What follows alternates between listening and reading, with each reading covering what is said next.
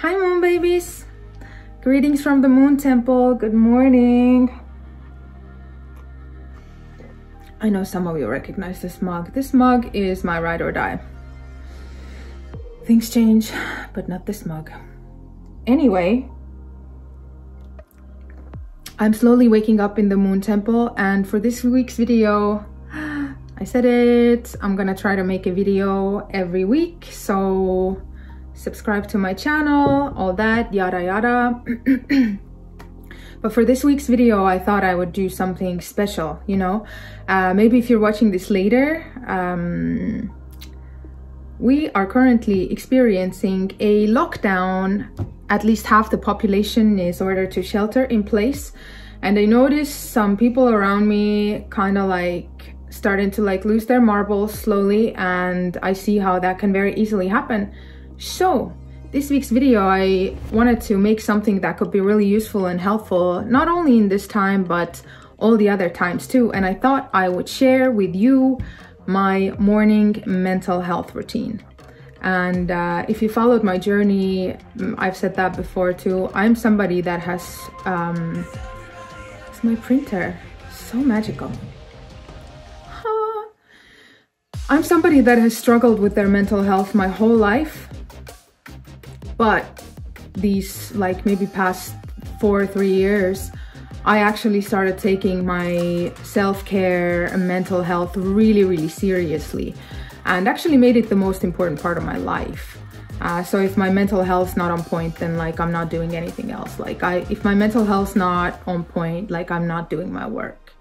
And I understand that's a luxury thing to say, but these are my priorities. So currently, I'm somebody who, you know, I considered my mental health to be exceptional.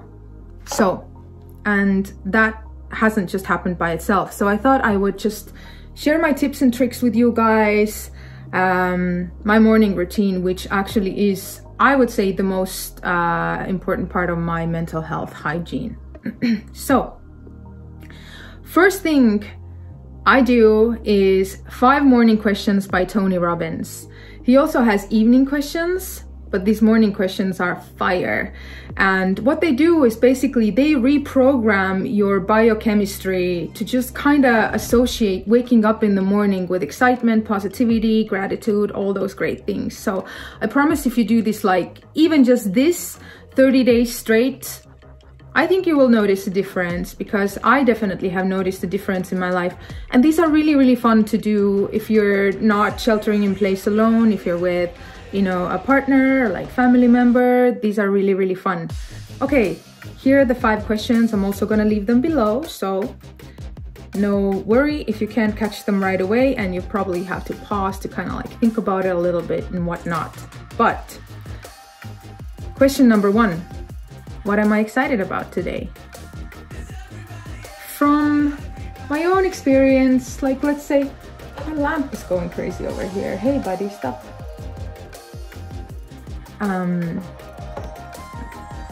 example response. I'm excited that we are actually having the first kind of really nice spring day here in Estonia. And I see the flowers kind of like starting to grow. So I'm excited actually to take a walk in the forest. I'm also excited to have a full-on writing day. So things like that. 5 answers to each question, whatever yours are. Second question, what am I grateful for today? You know, gratitude is an extremely high vibrational feeling. So even if like you see yourself tripping or like going down a rabbit hole, take out a paper and start writing down things that you're grateful for. Like in that high of a vibration, if you can bring it in, nothing shitty can really survive. So what am I grateful for today? Question number 2. Question number 3.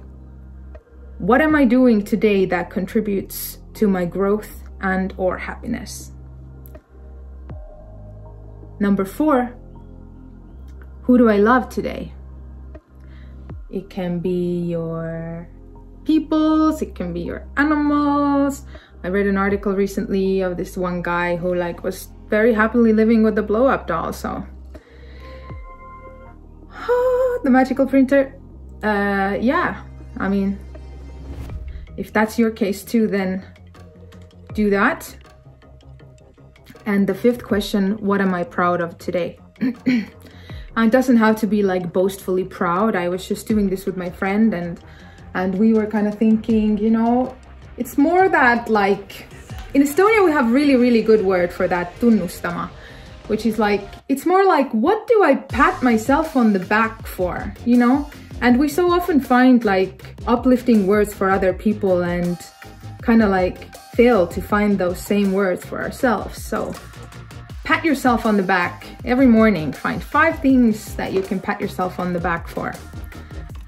For example, I am so glad, I am so proud of myself that I had the guts and the balls to quit my city life and quit my life as I knew it, and the magical printer, and come to like a rural nature with nothing and build a sanctuary over here, and you know, to be able to kind of enjoy the fruit of this labor at a time where the world is going through so much is just such a massive gift, you know. Nature is everything. So these are the 5 questions. Do the 5 questions.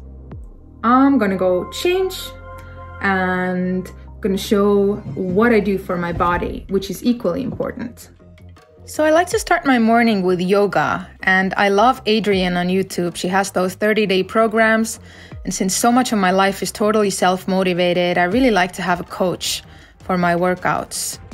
Yoga is basically sacred geometry for your body, and if you can keep yourself nimble while you're young, all these micro decisions that you make, daily activities that you do, this will really pay off when you're older.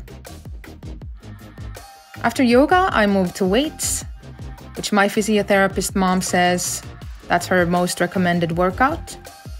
Also, another thing that, you know, you can do will really pay off later in life when your body is strong, when your core is strong. So I love weights. I love getting stronger.